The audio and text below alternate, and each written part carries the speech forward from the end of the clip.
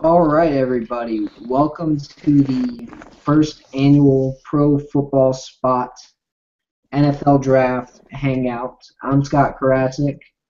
I'm here with Jon Ledyard, Matt LePan, and Anthony Chiodo. Which, if I messed your name up, Nope, It you nailed happens. it. No, actually, it's Chido. It's a weird Italian name.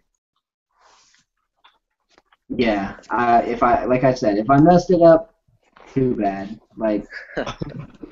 It's the one time I'll say your last name, and then from then on, Anthony. Yep. Anyway, Merry Draftsmas Eve, everybody. Heck yeah. You too. It's been a long time coming. We're all sitting here on about a combined 12 hours for the week. Between the four of us, there's about 12 hours of sleep for the week. Probably. Yeah. So that's accurate. So we're not exactly looking at the most, how do I put this, acute minds at the very moment. This is true. Nope. But we were in a nice discussion right before the show. We were talking about Bud Dupree, Vic Beasley. We could even throw in Dante Fowler there. Everybody's favorites in this class, the edge rushers. I'm a big fan of Bud Dupree because I love the ceiling. I think he's, Sean Merriman back when Merriman was doing roids. I think that ceiling, that nice 30 sacks and 40 sacks and about that John Abraham type guy, but you gotta find him with the right role. Yeah, I think that Dupree is a guy that has probably one of the highest ceilings in the draft. I don't think that there's any doubt that he's one of the most athletically gifted players in the draft. If you follow me, you know I'm lower on him than most because I have a second-round grade on him because I don't see the natural instincts on tape. I don't see the diagnose and recognition ability to be able to make snap plays. Too many plays go by him. Scott, you brought up a good point earlier that he was asked to do way too much at Kentucky. There's no doubt he was asked to be in cover. I mean, he was just asked to do way more than a player with where he is in terms of his ability with the rawness that he brings to the table currently should be asked to do. So I think that if he gets into an NFL defense right away and his role simplified in the NFL, they say, hey, go get after the passer to start with, and then they build from there, depending on where he ends up. He's a player who could be extremely good. There's no question because his athletic gifts are absolutely off the charts. He just doesn't really have a good sense of what to do with them, and I don't see the natural football instincts that I'd want to see if I'm taking a guy in the first round. But I totally get the attraction to take him in the first round, and there's no doubt in my mind he'll be a top 10 pick. And I think the thing that you have to look at there is when you use Bud Dupree, the idea is you got to use him like you would use a Vic Beasley. You don't put him in coverage. Right. He's That's solid in coverage, ridiculous. but you don't put a guy like that in coverage. He's your best pass rusher on the field. So you use him two ways. You just say, hey, you go attack the quarterback, or hey, you one gap in the run game. Right. That's all he does, and it's the exact same role pre-snap. It's here's this gap, attack this gap every single play. And once he gets that down, teach him stunts. Right. Work with stunts. Once he gets that down, start working two gapping into his repertoire. But you got to build them up from the ground up. Right. Yeah, I think that the ability's clearly there, and they say that he's a film junkie, and that he'll watch tons of tape, and he'll learn his stuff. So if that's the case, if he's willing to put in that work, yeah, then the sky's the limit for the guy, honestly. He just needs a competent coach. Yeah. Yep. Unfortunately, where he's going to be selected, there's a good chance he's not going to get the best coaches, the best supporting cast around him. I think that's going to kind of waste his talents. He's going into a most likely a situation where you're not going to have a very built-up defense, and he's going to get asked to do too much again. That's my biggest fear with him. I mean, he's, like we've been saying, he's got the athletic ability, he's got the off-field stuff. His coaches loved him, but is he going to be asked to do too much? And with that, does his skill set go away? Right. So, Matt, where do you think he's going to be selected that you're saying that? From everything that I'm hearing, he sounds like a top 10 guy. I think he might slide a tiny bit. My last mock I did, I had him going actually to New Orleans. I think they're in pretty big need of some pass rush. I don't see much support around him if he does go there on that defense in terms of players that are going to make plays around him to allow him to do what you said. Just do one or two things where it's either going to be go straight ahead and attack the passer or one gap in the run game. I think he's going to be asked to do a little more than that, especially if he ends up, where I think he might be in New Orleans. See, I think he's got 3 spots that he could land. I think he's either going to go to Jacksonville at 3, which that might sound crazy to some, but as Anthony and I were talking about it before the show. The 3rd pick over the last 4 years has just been a dumb pick. It never fails. It never fails, man. Except for that 1 year. Dumb pick. Outside of 2011, the picks just don't make any sense at that spot. Because 2012, it was... Is that Tyson Jackson? He was 3rd, wasn't he? No, it was the trade up for Trent Richardson from 1 spot. Oh, gosh. In 2013 was the trade up for Deion Jordan. That's working out. Yeah. And then in 2014 was the Blake Bortles surprise. Yeah. Which, if you think about it, it does make sense from the standpoint of the Jacksonville Jaguars. Who's the best guy that's going to help our team? Who's going to destroy our analytic athleticism process? Mm-hmm. And, who fits a need? Right. So, scheme, athleticism, need. And, that's Blake Bortles to a T. He's a scheme, he's an athlete, he's a need fit. It works. And I think that's why Bud Dupree to Jacksonville doesn't sound that crazy when you look at it that way. Yeah. That's if they use him in as the Leo there, that's probably one of the best places to use his skill set. In that role. I completely agree with you. I think him as a Leo in Jacksonville would be perfect. Him as a Leo in Atlanta would be a similar situation. Although I think Atlanta's interior has a little bit more gel to it than Jacksonville. But both interiors would be very good for him. And then I think the Jets, as the other fit, he'd have the big fat bodies in front of him to eat the blockers and give them open lanes. And then you use him where you have Copels right now. Yeah. Yeah. And he has Todd Bowles there to actually coach. Right. And even if he is the head coach, they know something that if he goes to Washington, he's not gonna get coached. Exactly, and I can see Bowles loving him strong side linebacker spot too.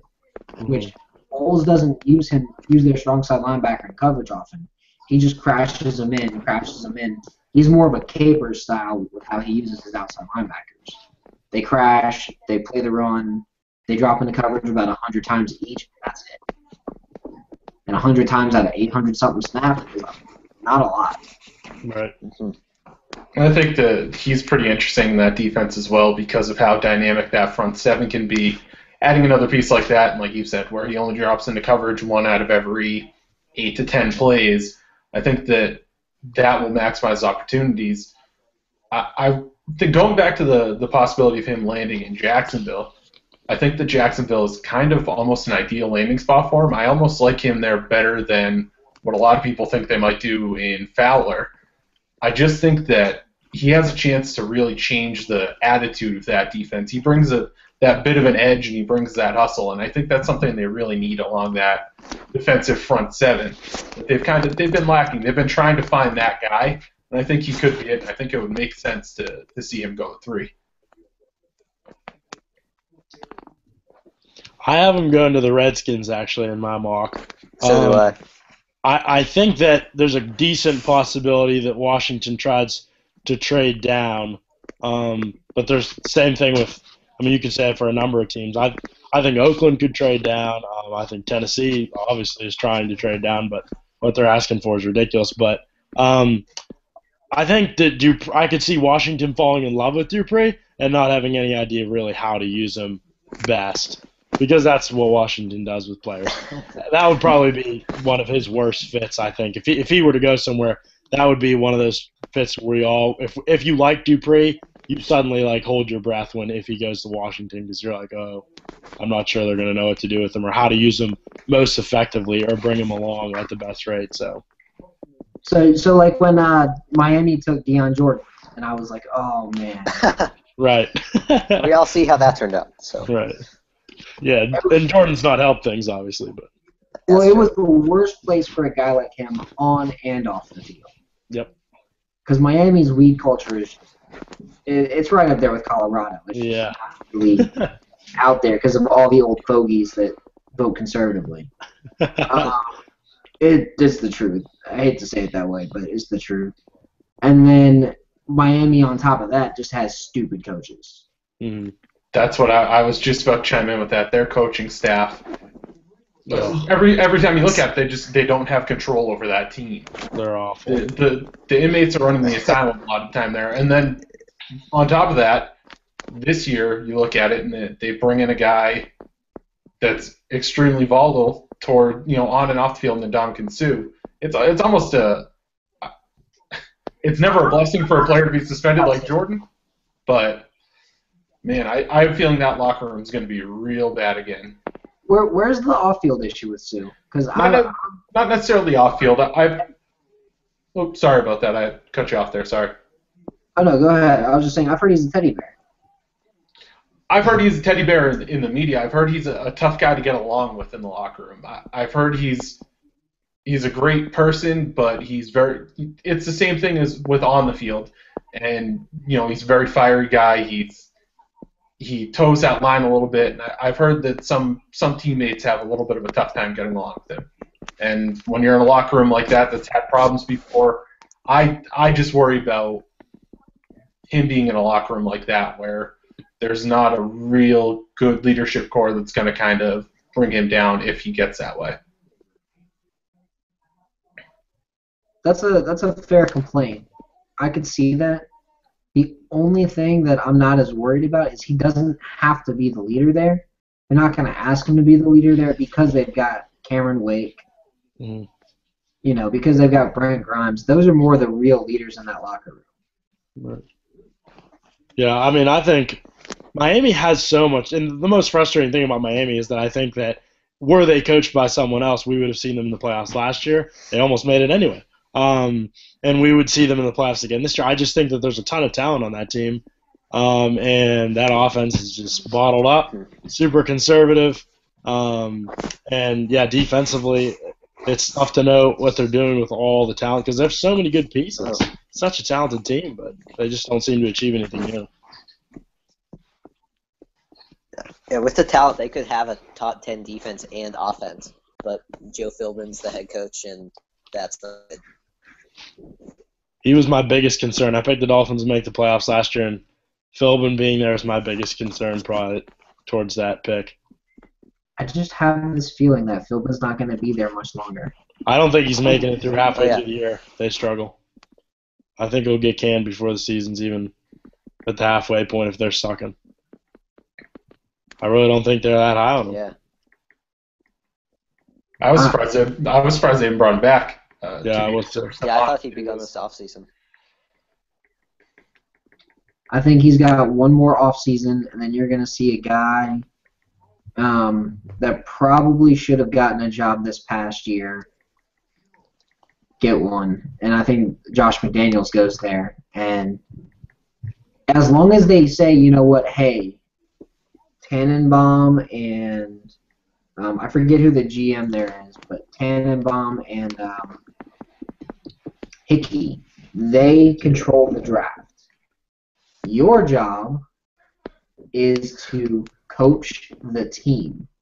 They'll give you a giant pool of talent, and then at the end of training camp, you tell them who you want. And then out of that, you're done. That's your talent evaluation. That's all you get to do. He's not going to go for that. He's just not. he's up here. I'm in McDaniel's territory right now, and the thing is he's not quite the rough personality, but he wants to be in the mold of Bill Belichick, where he controls everything, and that was his biggest problem when he was out in Denver. Is he wasn't accomplished and wanted to do that, but I don't think he's leaving unless he gets full control, and that's he's had some opportunities to leave, but wasn't guaranteed full control, and he decided to stay. And the thought around this area with McDaniels is he's kind of the prodigal son. He came back and he's kind of the heir apparent if he's willing to wait. And I think that's fair. I'm not a. You don't give that to McDaniels. No, I agree. I agree. I didn't say I like it. I said it's the common thought around here is that he's going to be that guy. I think it's a huge mistake. I think that he does a decent job evaluating talent and bringing up some of the guys around him, but he gets a little. He gets to be a little bit too cocky almost, and he thinks he is that next great thing. And that's what I would worry about if I was handing him the keys to my franchise. You know who I think would be a great fit for Miami is Rick Dennison. The longtime quarterback coach, offensive line coach, offensive coordinator that's always been with Kubiak. Why him? Because I think that fits their team talent very well. I think if you put Brandon Albert, that line of Brandon Albert, Dallas Thomas, Mike Pouncey, Billy Turner, Juwan James, you put that in a zone scheme, and they're already decent pass blockers. You put it in the zone scheme, you put it with the 3-step drops, you've got a big-ass tight end in Jordan Cameron who would fit. Yeah. You got Kenny Stills, who could be the slot guy. You got Greg Jennings, Jarvis Landry. They're probably going to go with a wide receiver in the first round or the second round at some point that can help stretch the field with Stills. I see too much talent there to where you could go, you know what, Lamar Miller in his own scheme would be scary good. He would be. Yeah, that offense has so much talent. And I think Dennison would just know, hey, let's design this offense around what we've got. And running the stretch play with these guys would be fun because they would knock people's heads off as they were opening the holes properly. It would look like that old Denver Broncos offense. And I just think Dennison deserves a shot because he's been, Kubiak's lackey for the past 20 years. And, he's been an offensive assistant. He's been a special teams coach. He's been a line coach, a quarterback coach, an offensive coordinator. After a certain point, and he played defense when he played in the NFL for about 9 years. So, after a certain point, you're just like, this guy deserves to do something other than be someone's assistant. Right. Yeah, can definitely see it. Miami's one of those teams that has been trying to find their identity for years now, really. In some ways ever since Marino left. And I don't know whether they would look to someone like that to be their head coach as a team with so much young talent. But at the same time, we've seen that just because Miami doesn't want to do it doesn't mean it wouldn't be the best move. And I think that somebody like that would be a very interesting fit with all that talent. And you're right, it could be the perfect solution, the perfect thing to bring it all together. But I think if Philbin doesn't get off to a good start, something's got to change. We're digressing away from the draft, but we're talking about things that's what's so great about the NFL draft, and people don't realize it, is everything in the NFL affects the draft. Mm-hmm. You can't go through a season without it affecting the draft because injuries, right, draft order, contracts, free agency, everything affects the draft. Who the coaching staff is, who the position coach is, affects the draft. Because some position coaches just have that prickly personality like Brian Cox does in Atlanta. Like Pepper Johnson does. I don't know where Pepper Johnson's at, but... Buffalo. Yep, Pepper's up in Buffalo. He's the Jets. I was gonna say, did he? I thought Oh, did he move? moved because once Rex came in, he kind of cleaned house up there. Yeah, because Pepper and Rex didn't get along. Yeah, Pepper's But- making his rounds around the AFC East. Well, I think Pepper and Todd Bowles are going to have a very fun partnership. Mm-hmm. Yeah, Pepper Johnson's one of my favorite assistant coaches in the NFL. He did so many things up here in New England, and he just did it so well. And he's got that fiery personality, like you said, that prickly personality. But the players rally around him. You know, you used to see some things here in New England where generally you'd see a player get the team fired up. That wasn't the case. Pepper Johnson would be on the field. He'd be out there, and he'd be in the middle of the team huddle, and he'd be running things. And I think with that Jets defense, some of those defensive linemen are going to rally around him. That's scary. If you can get those guys even more motivated than they are, that's a scary group. Mm. That's already a scary group. Mo Wilkerson, Damon Harrison, Sheldon Richardson. That's a nasty group. And then they got my boy T.J. Barnes out of Georgia Tech, Illuma 90. Add another edge rusher in this year's draft, maybe. Yeah, exactly. Add an edge rusher. Yeah. All those defensive backs they got. Here's an interesting storyline that might take effect here, guys.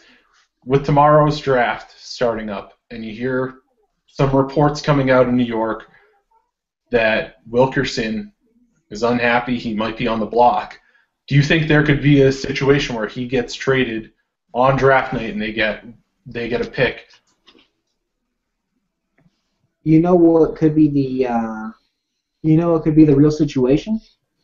Mo Wilkerson in 6 traded up to 2. That's kind of exactly what I was going with there. I think that Wilkerson, that 6th pick, could get them up to 2. They could get, a legitimate quarterback, because that's the biggest thing. The biggest thing that's holding them back is their quarterback situation. It's that way across the AFC East, if you ask me. And across the NFL, a lot of these teams that are in bad situations, you need the quarterback. And I'm not sure if they're necessarily getting the guy, but they're getting a guy that's better than what they have now. Do you think that the Jets are even that interested in? Well, if they're that interested in Mariota, do they think they can stay at 6 and just get him without having to trade up?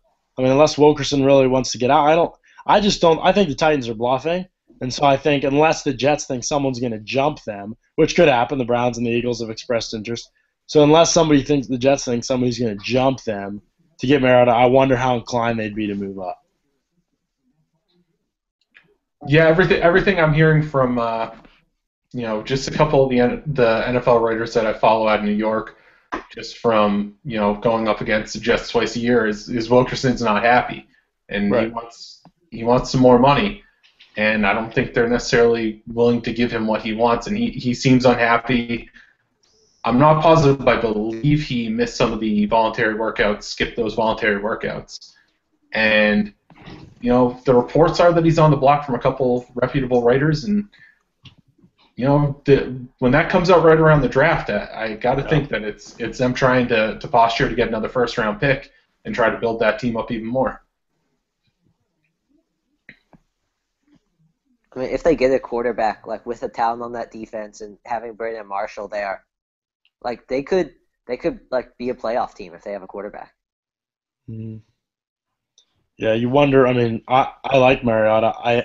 It's all about what you do with him when he first gets there. I think. How quickly is he going to be able to step into that role? Is he going to be a guy that's going to have to sit and wait? You've kind of shored up some options there, quarterback in free agency. So how much of a prerogative is it for you to go get Mariota? I mean, from everything it seems like that's out there right now, the Jets aren't even that crazy about Mariota. And so I wonder how. But what you're saying, Matt, is true. If Wilkerson wants out, you better try and get something for him and get something good for him. And you don't see a lot of player-for-player swaps. So maybe your best bet is trying to get something in the draft, and why not try and move up? If you're going to trade him, why not try and move up? But I think it would have to be a situation where they felt pretty strongly that someone was trying to jump them, and they fell in love with Mariota. And I'm just not sure both of those things are true. I'm with you there. I don't think that they have fallen in love with Mariota, or I don't think it really fits what their true needs are. Yeah. But when you go through who needs something big, they could end up trading up. Because you got to think, you could probably move Copels down. Yeah.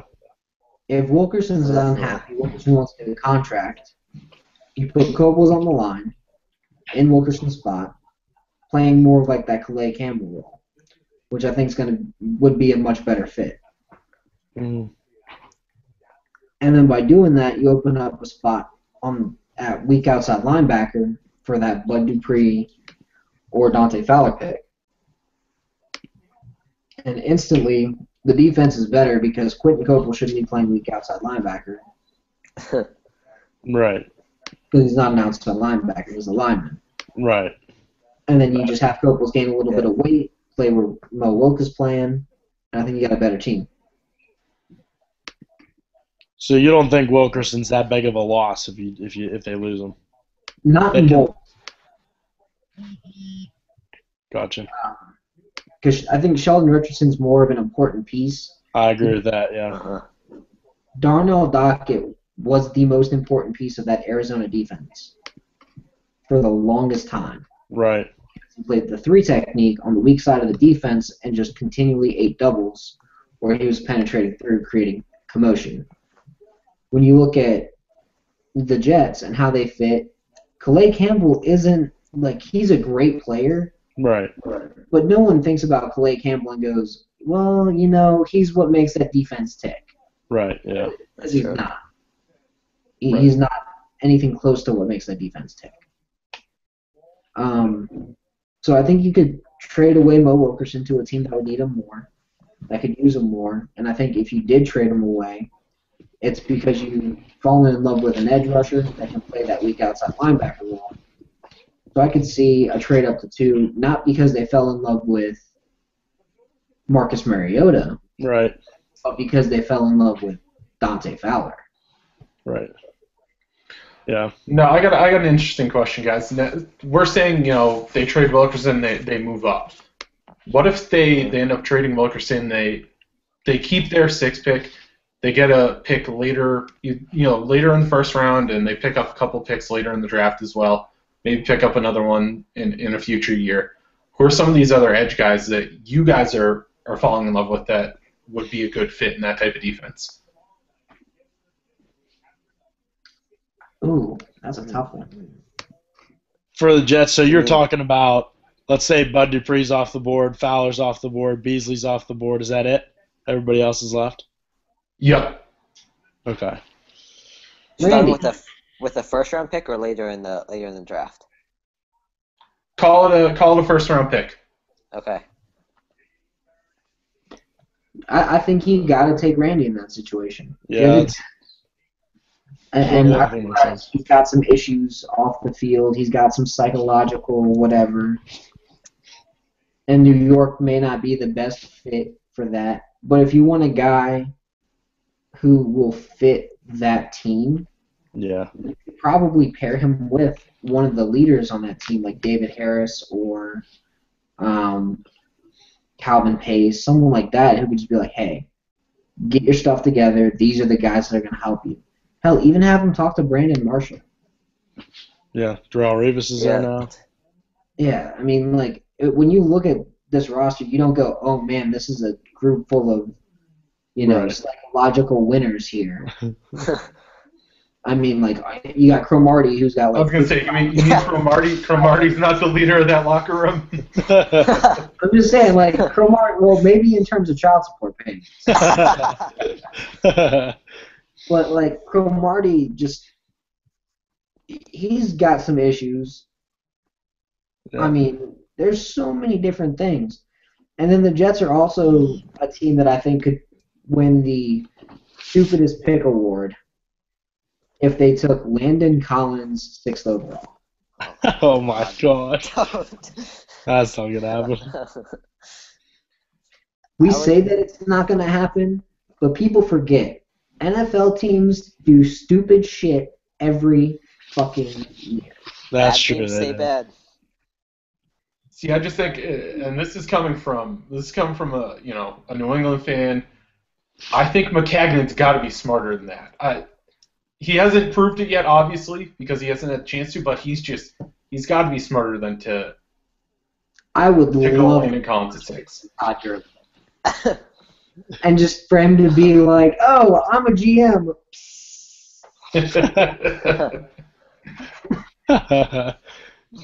You look at them though, and honestly, if let's say Gurley's 100%, obviously it's a gamble. Let's say he's 100% week 1. You look at that team, even with Geno Smith. Say they add an edge rusher in the second round. I mean, this is a really pretty good football team. At deep edge rusher, you can get one in the second round maybe. Gurley's 100%. That is as big a if as you think it is, at this point. But I could also see him take T.J. Clemmings at 6, which, even though that may come off as stupid, it makes sense. Brando Giacomini is just okay. Just okay. So I'm being nice here. Right. James Carter's old. Trash. Just awful football player. Has no business playing in the NFL. Yeah, not at all. Yeah. Cologne's getting old. Brickashaw Ferguson's getting old. Mangold's getting old. Yep. Yeah, there's a big need for offensive line there. I think if they're looking to get a guy like Clemens, though, you can move back and still get him a little bit later in the first. For sure. Kind of build up your draft board. Everybody says you can move back, you can move back, you can move back. To move back, someone has to move up. So what about the Browns? Do you think they could jump up there? You think they're really that in love with Mariota? If Mariota's still available, that could trade back to 12. I think they're in love with Mariota, but I think that the Titans are just stringing them along because they're the Browns. Right. They think they can work them for something. They're like, we're going to work you because you're the dumb one who's going to bring our value up. Right. We do it in And then car. Chip Kelly will come in and make the trade.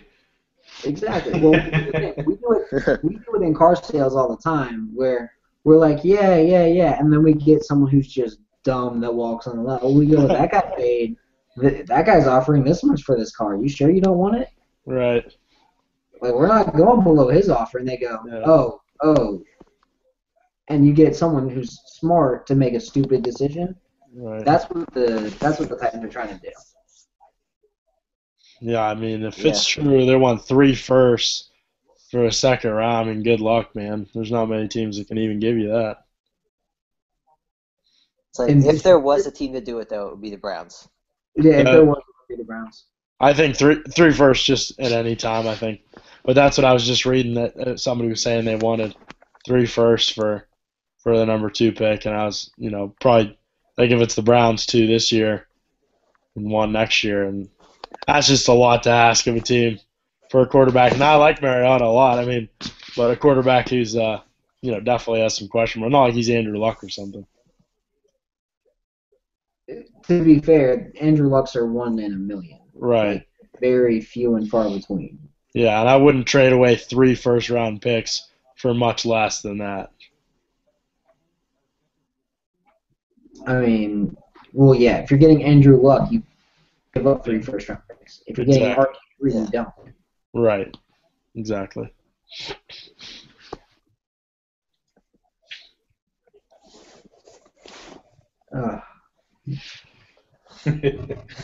I do think Gregory's the guy. That could fit there. Gregory's another one that's in some ways I don't know where to put Gregory in my rankings. He was 4, then all this stuff happened, and I don't know what to do with him because this psychological stuff now is too weird for me. Even I'm like, well, is this stuff legit? I mean, does he really have actual issues? So I just think he's one of those picks. It's just in the dark. I mean, I just think that there's a lot we're just not going to know about him, and you're just going to have to cross your fingers and hope that you can get him mentally straight up when he gets to the NFL. Because right now I'm just not sure if he's there, and I'm not sure if he's going to be or how far away he is. I watched every interview clip I could find of him online. He seems completely normal, well spoken. So it's just hard because that is an important part of the process that's undervalued. Like, what kind of a person are you? Are you getting a guy who's sold out, who's committed? Can he handle the rigors of playing in a professional sport, of being a high-end pick with the criticisms that come along with that? Can he handle that kind of stuff? I mean, those are definitely valid questions. We've seen it before with athletes where that kind of stuff weighs on them. I mean, look at Vince Young. Like, that kind of stuff weighed on him incredible amounts. There's a lot of times we don't even see it, but it goes into off-the-field decisions that those guys make, whether it comes to drugs or alcohol and things like that. So, yeah, I think NFL teams are just going to have to do their homework. And us as evaluators, I don't know how much we can do. I mean, I don't know how much we can know at this point other than to base and evaluate him based on his talent, which is clearly substantial and a little bit raw in some ways too. But it's tough for me to say, oh, Gregory's a perfect pick anywhere because there's just so many there's so many variables with him. Yeah, I could totally see him being like out of the league within 5 years, but I don't think that's likely. But I could also totally see him like putting on 20 pounds and becoming like a 10, 15 sacks a year guy in pass rushing, being a good run defender. Like I did a breakdown of him like a month ago, and he's like, even though he's 235, like he's not weak. Right. Like, he can win with power. Right. Like if you add 20 pounds on him, like he can be like an all around good pass rusher. Like he could be. He has a really high ceiling too, but almost like Dupree. Like he has a low floor and a high ceiling, but just kind of like in different ways. Right. Yeah. His hands. You're right. He does flash the ability to win with power. Speed to power conversion is really good. It's super inconsistent and kind of all over the place. But yeah, it's definitely there. There's so many tools there with him. I mean, the length and everything. But you want him at 22, don't you, Anthony? Oh, I want him so bad at 22. Like he's like the opposite of like if they pick Jalen Collins or Landon Collins at 22, like I'm just gonna turn off my TV. He's the opposite. Like they pick him at 22, I'll like turn off my TV because I'm so happy. I don't see them taking Landon Collins that high. Yeah, I don't either. Because they took Shark Thomas a couple years ago. Yes, right. He's had injuries, but he's so good on special teams. Just give him a chance, please. That's what they haven't done. I wish they'd moved Cortez back to free safety. You got to do something with him. I said that. I mentioned that at one point earlier, like in the season last year when Paul Mullo got hurt. I'm like, you might want to try Cortez somewhere because at that point he's sitting on your bench active every game, and he clearly can't handle being a cornerback. And you paid him all this money. You're not going to get a trade for him, that contract. You got to try and move him around to somewhere. So I wonder if they do experiment with him at safety at all. I don't think the Steelers are going safety in the first round. I like Landon Collins, but I don't think they're going safety. I think they're going corner.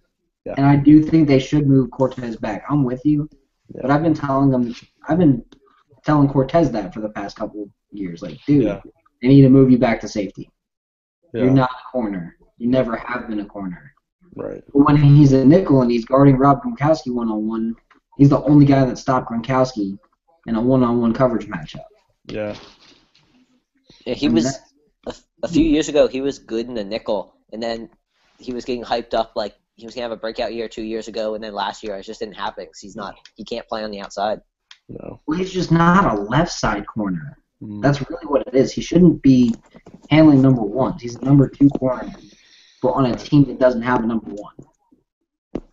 Yeah, he's definitely asked to. I mean, yeah, Pittsburgh last year, the cornerback situation was a mess. He's definitely asked to do too much in terms of covering ones. But then he came in on the nickel even last year, and his confidence was shot too. But even in the nickel last year, I mean, or used as an extra defensive back, he was awful. I don't think his career's over, but I'd like to see him try and move to safety. I feel like this is there's a certain point corners hit where you're either a cornerback or you're a safety. Right. Or you're just not on the field. Like, yeah. You can't just keep going in between nickel or inside or outside. Right. Pick your damn spot, play your spot. And I feel like he's at that point where there's no true spot for him. And they're not even entertaining the idea of safety up there. And they should. They really should. If the Steelers, again, when we talk about stupid coaching staffs, people love to go, oh, well, the Steelers are one of the better coaching staffs. Outside of the Super Bowl, what have they done? Yep, that's what I've been saying. Like since the guys that Cowher brought in when he was there have like been gone, they haven't been good. Like they've been like 8-8, 9-7, like 10-6 every season since the core, like Aaron Smith and the Casey Hampton guys like that left. Yeah, I mean the acquisition. I mean, if you follow me at all, you know Anthony, you know because you have to deal with it all the time. But I hype on Kevin Colbert's failures all the time, and there's some things you just can't mess up at this stage in the NFL as a general manager. You can't mess up cornerback year after year. You can't mess up, well, defensive back in general, but especially cornerback. And you can't mess up offensive line, and you can't mess up pass rushers year after year. I've broken down all his drafts. He missed repeatedly on outside linebackers to fit to a 3-4 scheme. He misses repeatedly on offensive linemen, and he misses repeatedly on cornerbacks. You can't survive that way. I think the offensive line wasn't a talent issue. I thought that was a coaching issue.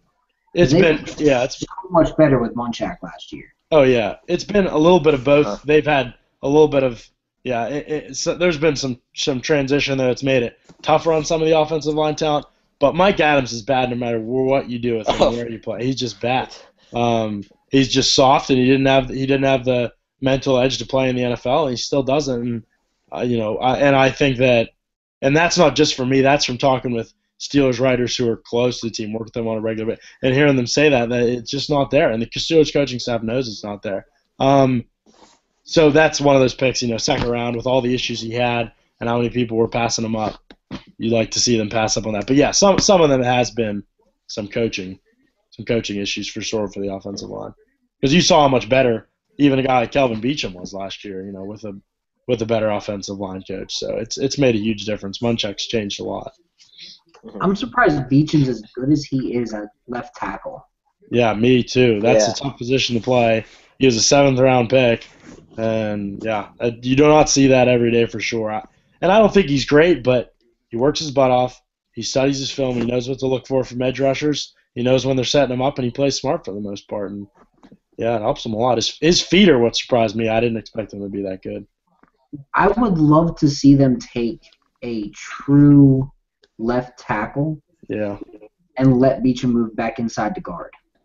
When you say true left tackle, are you thinking a guy like DJ Humphries, who's got true left tackle ability and might need to develop? I don't think he's quite as raw as some people do, but might need to develop a little bit. Or are you thinking like Andres Pete? Well, he needs to develop too, but who are you kind of thinking there? I love Collins. For a Munchak scheme, Collins would be perfect. But, right. I was thinking more Jake Fisher. Yeah. Fisher's a guy that would be interesting, I think, because Fisher's kind of a natural zone blocking scheme fit. Not to say he couldn't fit in Pittsburgh, but I don't know that I see it as being like one of those automatic things that, like Pittsburgh would be all in on him because he's exactly what they need on the offensive line. That makes sense. He may not be the best run blocker, but as a pass blocker, if you have Fisher and Beachum sitting there covering that left side, you got a nice, just open pocket on the left side. You got Ben with some comfort on his left side, to where he doesn't have to worry too much about it. And then Gilbert's not that bad on the right side.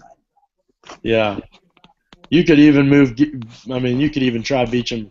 If Gilbert struggles like he did last year, you could even try Beachum on the right side or put Fisher on the right side for a while. There's a lot of different things they could do. If offensive tackle's the pick for Pittsburgh there, it's going to give their offensive line a chance to be the best in a long time. Because last year was already the best they played in, I don't even remember, even better than the Super Bowl team, probably the last Super Bowl team. The Super Bowl team sucked. Oh, yeah. They had awful offensive lines then. Right. So it would give their offensive line a chance to be very good, which I would be a fan of, but you got to have cornerbacks, and they just don't have any. And so I'm with you, Scott. I think I think they're going cornerback all the way in the first round. Somebody said the other day they heard Steelers had 3 of their top 5 players on their board were corner. Somebody's going to be there they like. I think they're going to take him. I'm not Trey Wayne's there to him. Yeah. Just because I thought it made sense. Yeah, it does. I mean, that's what they do. I think they Kevin like guys Johnson. who are good football players. They don't seem to care about athleticism. They just go, can this guy play football? Mm-hmm. Right. Wayne's is one of those guys that they won't realize is a good athlete because of how good he is at football. Yeah. Right. I just don't think that he's got. I feel like his ceiling and his floor are right there. Like, what you see is what you get. He's always going to be the same guy, and he's probably like a fringe top 10 NFL cornerback his entire career. Like, that's probably where he's going to be. And if he busts, it's because he gets injured all the time. I'm in the minority on this, but I'd love to see them like take an edge rusher in the first round and wait till the second and take Steven Nelson. Because I think Steven Nelson at his peak is like a slightly less good Brent Grimes. No. I don't think that he's anywhere close to what Grimes is, but I think that he makes sense in Pittsburgh. That's actually the second round pick I have to make in my final lock. But yeah, the Grimes comparison for me, I'm one of the guys that thinks Grimes he's a stud, and I just don't see Nelson becoming that guy. I don't think he's 4 cornerbacks better than Brent Grimes in the NFL right now. Yeah, I don't think he's as good as Grimes. I just like stylistically, I think he's kind of similar. Nah. He plays like big. He plays big for his size. Like at the catch, like his body positioning is so good that even though he's small, he's not that small. He's 5'10". There are a lot of cornerbacks out there in the league that are 5'10" right now. Brent Grimes is 5'7". It's on a good day. He is 5'7". I've stood next to him and we are eye to eye. He is 5'7". He is a tiny dude. There's nothing wrong with being a tiny dude. But there are very few guys who are that small that are that damn good. Yeah. He is the Muggsy Bogues of the cornerback position. He is that damn good. He's the Maurice Jones-Drew of the cornerback position. And there's like very few guys. One of my favorite players has my least favorite wife in the league too. That's how ridiculous. Right. Not a fan of Miko? I've never been a fan of Miko. I think she's a scourge on what we call. She calls herself a journalist when all she does is sleep with a player every night. I don't know if I'm going to go any further down that road. Oh no, it's okay. She's already attacked me personally, probably 6 or 7 times. Sounds like she does a lot of that though. Oh yeah. No, you just have to have a high hood rat tolerance for her. There you go. But no, there is no Brent Grimes in this year's draft at all. no, definitely not talent-wise. No, absolutely not. Not talent-wise, not stylistically. Like Yeah. it just doesn't exist. The closest thing to Brent Grimes came out last year with Ricardo Allen, and even then, like I still don't think he's anywhere close stylistically. Grimes is just so good. He can man up on anybody. He manned up against Megatron. Held him to like 5 catches for 55 yards because it's friggin' Megatron. Right. And you're giving up like 10 inches. You're giving up, I mean, you're gonna give up a bunch, but like 5 catches for 55 yards on 12 attempts. 4 passes were knocked away. 1 pass was intercepted. You're just like, holy crap, who is this guy? Yeah, Just because he timed it. Grimes is an animal. There's no doubt. I wouldn't compare anyone to him, but I think I understand anything he's saying a little bit because they're both tough guys and they're both smaller for their position now. I mean, Grimes is on a level of his own, I think, but getting to Steven Nelson, I think that he's a guy who a lot of people, are sleeping on. And not that Steven Nelson is like amazing or anything. I mean, I think that he's a very good player. He's very tough, and I think he's going to put in what it takes to continue to get better technically. But he's a better athlete than people think. and he's super tough at catch points. He's super physical with receivers at catch points. I mean, he beat up Jalen Strong pretty good. I think Jalen Strong. Yeah, I think Jalen Strong has some issues with press corners, and Steven Nelson knew that, and he had that mentality. I'm going to take you out of the game from the first snap to the last snap, and he bodied him all game long. And that's the kind of mindset he plays with. So, from the way that I don't think he'll back down one bit from bigger receivers, I think that Steven Nelson's a pretty high value pick if somebody takes him in the second round. I like him a lot. See, the guy that I think is underrated at corner is Josh Shaw.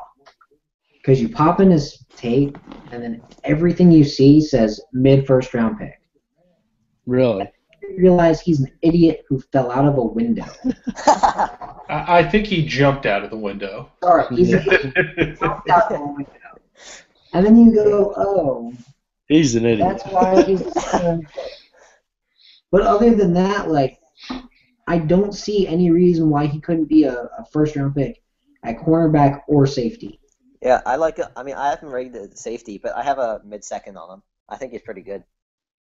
I've got him at 40, but I think I've got him listed at corner, but he can play either spot.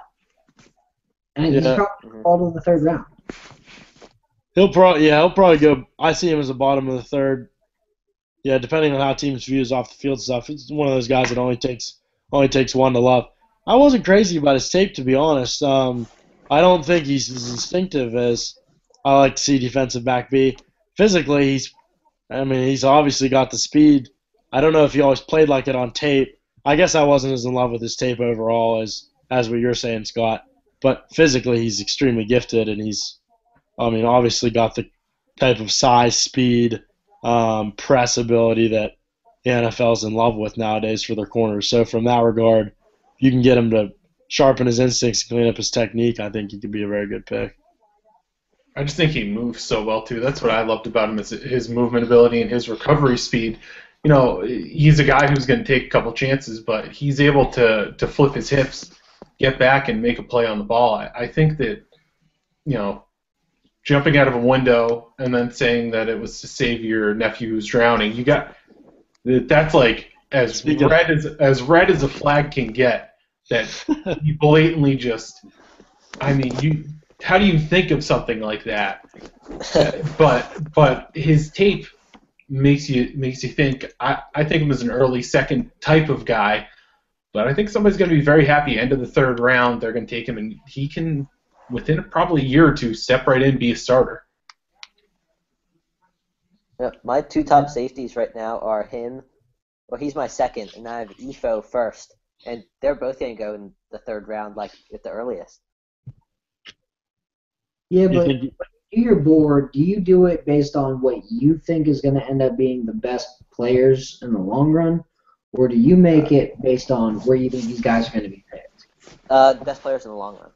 Okay, good. Same, yeah. People do projection boards because projection boards are based on what we see NFL teams linked to.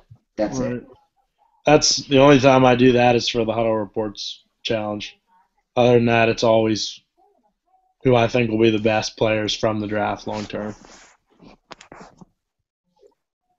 Yeah, and that's why I hated doing the Huddle Reports challenge, because my top 100 I was hitting like 64. Yeah. 71. Oh, yeah. I always make a separate one. I make my top 100, and then I make the one for the contest. But, yeah, my top 100 looks nuts.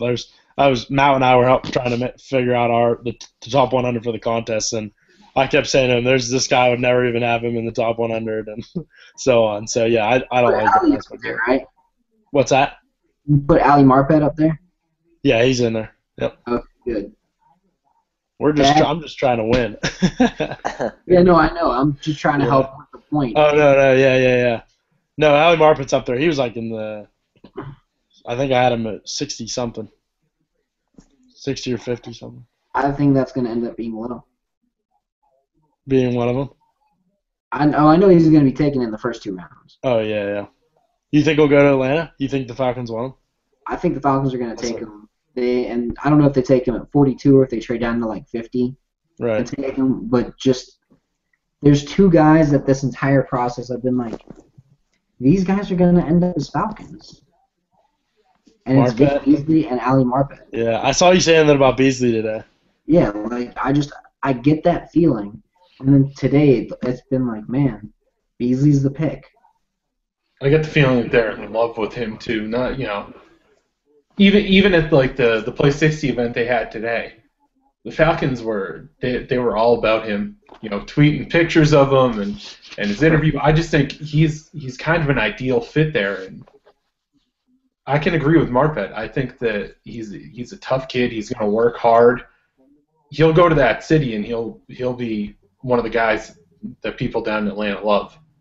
Oh yeah, because people are going to look at Ali and they're going to go, this guy has that Todd McClure attitude. Mm-hmm. This guy is that Harvey Dahl type guy. Yeah, right. They've been missing that desperately. When they had those two guys playing next to each other, they were arguably the quote unquote the meanest line. They were the nastiest line. They would beat you up in the first couple of quarters. People are underrating Atlanta's offensive line right now because Ryan Schrader, the second half of the season, played out of his mind. Yep. Yeah, he did. And he's a nasty dude. Yeah. John Asamoah is a nasty dude, and everybody knows he's good. Right. Joe Hawley is a nasty dude, and when he's healthy, he can be a top 10 center. And then Jake Matthews was a number 6 overall pick because he's friggin' Bruce Matthews' son and has it in his blood to play football.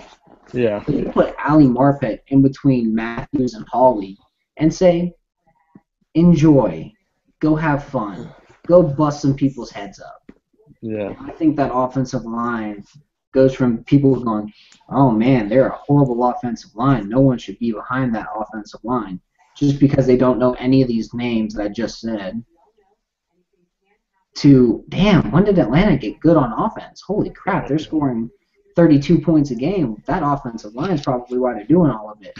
Oh, look at that run game that's magically turned good, even though it's Devontae Freeman and, a 5th-round pick behind the line. It's like the Steelers' offensive line almost. Like Marcus Gilbert, Kevin Beachum, Ramon Foster, even David DeCastro to a small extent. No, man. Everybody knows David DeCastro is y'all's Jake Matthews. Yeah, he is y'all's, everybody was like, dude, David DeCastro is a friggin' top 10 pick. Yeah, well, then he got injured. And that's why I said to the smallest thing. So, he's still good, but I guess people kind of forget about him a little bit because he's injured. No, they forget about him because he's a guard. Yeah. That too. It's just the position. No one... I hate to break it to anybody who's a huge football fan, but casual football fans don't give a shit who your offensive lineman is. That's true. They're just not sexy to them. They care about who's going to hit the quarterback, who's going to catch the passes, who's going to run the ball, and who throws the passes. That's why fantasy football is such a big deal, is people love defense, who's hitting the ball carrier. They love offense, who's scoring the points. They don't give a crap about the fat guys up front.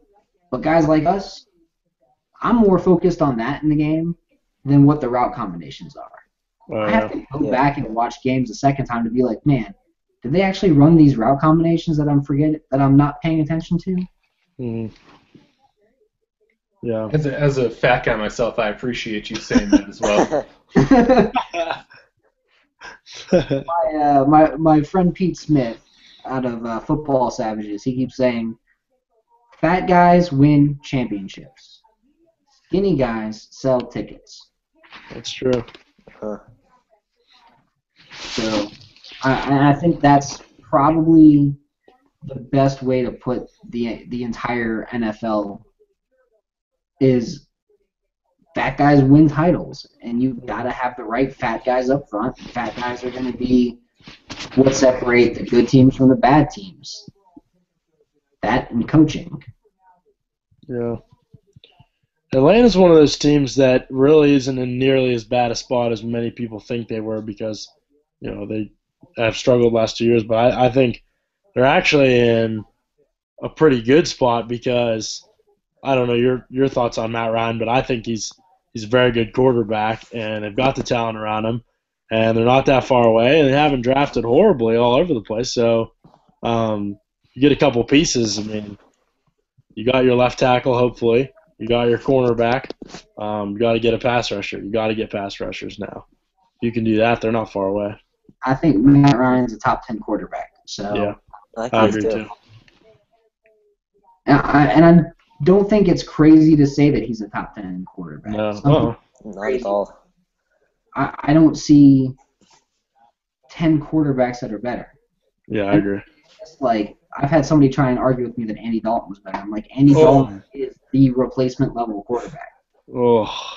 You look up replacement level quarterback in the dictionary, you got a picture of Andy Dalton sitting right there with Mark Bulger, Matt Hasselbeck, like Mark Brunell. Like, I don't know if these names are sounding familiar to anybody. Oh yeah, no, he's right. Well, if anything, he might be worse than those guys. No, I think he's right on par. Really? He puts up big stats. He looks good every now and again, and then people go, "Oh, maybe it's." That's what's funny. He'll put off like a big stats game, and next week he comes out like 5 for 20, like 5 interceptions, and we're just like, "Oh God, he's so bad," and then they forget again.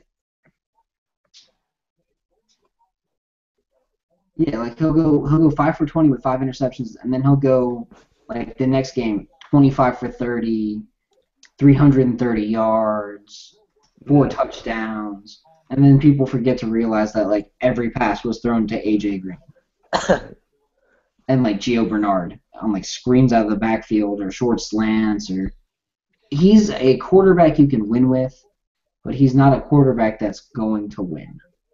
Yeah. Not gonna earn you the tough wins. Exactly. The only other quarterbacks, I mean, people like saying Eli Manning and putting him in the top 10. You can win 2 Super Bowls and not be a top 10 quarterback. Yeah, that's true. And Eli's example. Yeah, he's a great example. Eli Manning is a perfect example. Trying to think of who else is another like replacement level quarterback. Brian Hoyer, Ryan Fitzpatrick, like Zach the Houston Texans quarterback staff. All of them. That job. Well, no, outside Tom Savage shouldn't be in the NFL. No, he's if not he good wasn't at all. so tall and white, he wouldn't be a quarterback in the NFL. I watched him at Pitt for a while. Every once in a while, he makes a throw with a strong arm, and you're like, okay, but he's not an NFL quarterback. My favorite tweet of the past year was when somebody was like, Pitt really could have used a quarterback like Tom Savage. It's so true, though, because, I mean, if Savage was any good at all, we'd have known more about it before everyone got to see how strong his arm was at pro days and combines and stuff. Exactly. He would have put up film like Teddy Bridgewater put up film. Yeah, right. If you're a quarterback who rises because of your pro day and your combine performance, but weren't on anyone's mind before that, then you're not very good at football. That's just all there is to it. I mean, I had an undraftable grade based on his film. Oh, yeah, no question. And then I saw his arm, and I go, okay, cool, so I'm going to put him to a 255, which for me is a barely draftable, like, right. Great, got a cannon. Like, awesome. He can throw it far. Right. That's your one redeemable trait to make you draftable. Jamarcus Russell threw it far, too. Well, Shane Carden understands the game of football, but he makes a lot of stupid decisions on the field, so he's got that 255 grade. Mm-hmm. He's going to make a hell of a quarterback coach one day. Oh, yeah. Oh, yeah. No question. That's your boy, Matt. That is my boy. That hurts me to see. Hurts me to hear it. I mean, Shane did make some mistakes, and I agree with you. He's a heady kid. He's a hard worker, but he's gonna have to do a lot of work to become anything resembling an NFL quarterback. And you're not going to find a bigger fan of Shane than me. But unfortunately, that's the truth. Yeah. What about as you guys look at what's that? I'm doing my best Shane Carden impression. Ouch. As you guys look at the board, though, there's tons of talk about this. Not what quarterback. Well, maybe both. What quarterback do you have ranked number 3, and what quarterback do you think is the third one to come off the board? I have Hundley 3 right now, but even then, that's a mid-third round grade. And if I had to guess, I think I'd guess Bryce Petty, but I hate Bryce Petty. I have a 7th round grade on him because I'm a West Virginia fan, so I watched him against that West Virginia game, and I watched them get pressure on him, and he just chucked balls up like a fade route on like 1st and 10s, like at their own 20-yard line. Right. It was bad. Yeah. That's that whole Art Briles offense, though. It's chuck it deep, chuck it deep, chuck it deep. Yeah, and then have track stars run down the field and go get the ball. Right. I've got 3 different tiers that I always put draftable quarterbacks in. I've got guys who I think can be starters who always get first-round grades. If you can be a starter, you deserve a first-round grade. Mm-hmm. I've got guys who I think are career backup Jason Garrett types, who I always give in that 4th to 5th round grade range. And then I've got the expert clipboard holder, needs a miracle to be a talented NFL quarterback range, which is 7th round and later grades. So my tier 1, I've only got 3 guys. I got Jameis, I got Marcus, and then I got Brett Hundley, who I've got a top 15 grade on. I really like Brett Hundley. I think he's the 3rd quarterback off the board at number 10 to the St. Louis Rams. Oh, my. Oof. Because, as I love to say, NFL teams do stupid shit. I mean, Hundley's my 3rd QB off the board as well, but if he went at 10, I don't know. I think the arch might come down in St. Louis. I would lose my mind if he went at 10. That would be insane. I think Petty's the 3rd quarterback off the board, actually, but I have Hundley 3rd as well. He is there's traits there, but I'm not sure if they'll ever come out because he's just all over the place. I mean, sometimes he has no pocket presence at all. He just runs, doesn't go through any progressions. He can be as inaccurate as hell. But then he can throw like the prettiest ball. He's just all over the place. Tough to refine him down to a starter, I think. But you're high on him, Scott. Who? Petty or Hundley? Yeah. No, Hundley. Hundley. I like Hundley because he's got all the tools. Right. He's got the athleticism. He's got the arm. He's a smart kid. But he needs someone to sit there and teach him how to play football. Yeah. And I think if you put him behind Nick Foles for a year, because Foles is nothing but a stopgap. Yeah. And then by game say 26 or not 26, game 12 of the season, when Nick Foles throws his 30th interception of the year, and people go, "What happened? He only threw 2 a couple of years ago." And Chip Kelly. Yeah, Chip Kelly was the reason why. Chip Kelly was the quarterback of that offense. He always will be the quarterback of that offense. But even Chip Kelly can't save Tim Tebow. Yeah, I know, harsh. Brett Hundley is the ideal quarterback for St. Louis. You just hope and pray that Jeff Fisher understands that an offense is needed to win games in the NFL. Mm-hmm. And the only quarterback that ever existed is not Steve McNair. What's that saying about old dogs and new tricks? Yeah, that's what Fisher and offense is. I don't know how Frank Signetti got that offensive coordinator job. I'm just putting that out there. Mark Trestman was out there for the taking, and they gave it to some random schluck who has just always been one of Fisher's lackeys. Some guys are just only comfortable with certain people. They know aren't threatening to them. It's not how you win, but it's how some guys operate. Like Fisher just wants people who are, like you said, are going to be like his lackeys, people he's always had, he's worked with before, I mean, but even if you look at just guys that he's worked with, why not give Boudreaux the offensive coordinator spot. Yeah. At least they've got a good quarterback coach for once. Because Chris Weinke and his quarterback coaching school is more successful than George Whitfield's. Oh, yeah. He does know what he's doing. There's no question. I heard terrific things about Chris Weinke's quarterbacking school from your favorite guy there, Scott, from Shane Carden. He was working with him this offseason. And just I had a chance to talk with him once, and he's on the ball, and I think he was the perfect guy to get the job that he got. And I think he's going to be a rising star in the coaching world in the next couple of years because he's on the ball. He's even ahead of the game. He's a very smart guy. He was hardworking, and he continues to be hardworking. So I think that if Eddie ended up under his tutelage, it could work out. And I think you put Humley under his tutelage, I think it would be more than worth it. Right. At 10 now. Oh, 10's rich. Yeah, too rich for me at 10 too, but ballsy though. I'll give you that.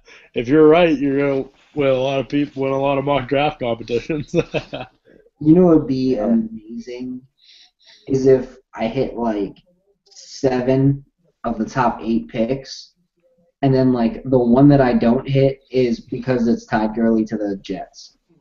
Is that what you have? No, I don't. I'm just saying that would be hilarious because I've been saying for the past like 4 months, living in Georgia and covering the Falcons, I hear so much about this Todd Gurley fellow. And they're like, oh, yeah, he's going to go in the top 10. He's going to go in the top 10. I spent probably 4 days just doing research into this to make sure I wasn't wrong.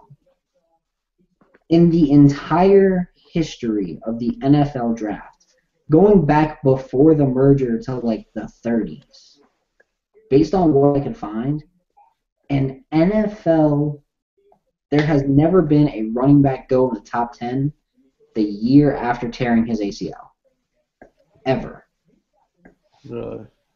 Really. Makes sense. Wow. Yeah. And there's never been one in the top 15.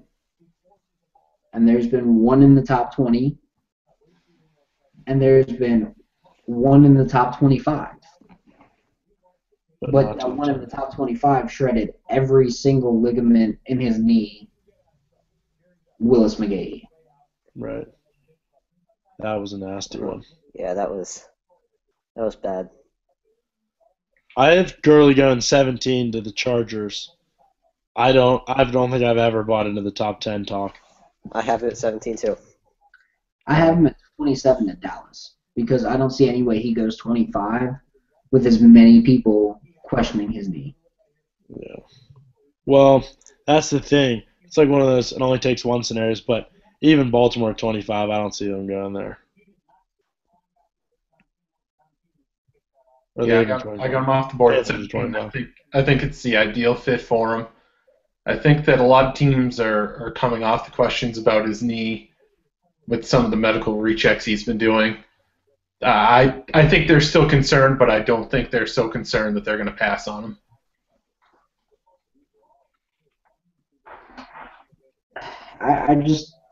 I see maybe 2 teams taking running backs in the first round. And one of them is the Chargers. And I just don't see the Chargers taking Gurley when they can get Gordon. Gordon has no injury issue. Gurley does. It doesn't make sense to me. Well, I think there could be a number of different reasons.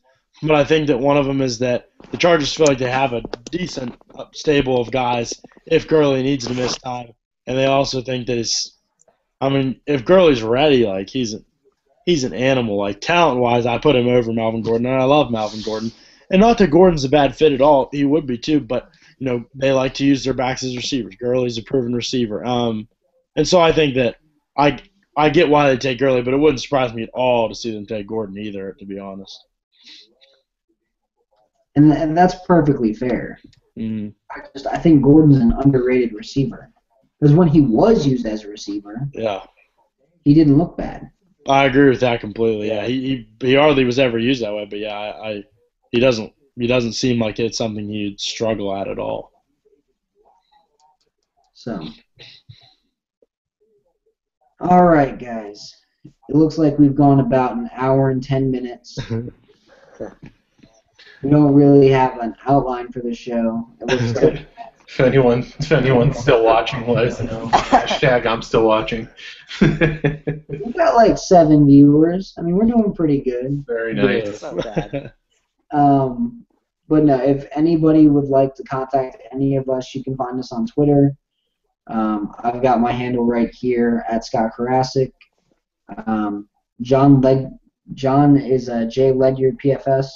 J Ledge PFS. Yeah. Anthony is Anthony Chodo.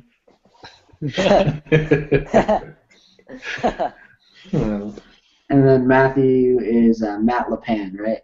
Yeah, Matt_LePan, LAPAN. So you can hit any of us up on Twitter. You also read all of our stuff at Pro Football Spot. That's kind of the whole point of the Hangout, to promote the site, have you guys read our stuff. We've all got final mock drafts up. Tell us how stupid we are, because, well, that's what mock drafts are for. The 25% hit rates for the good ones.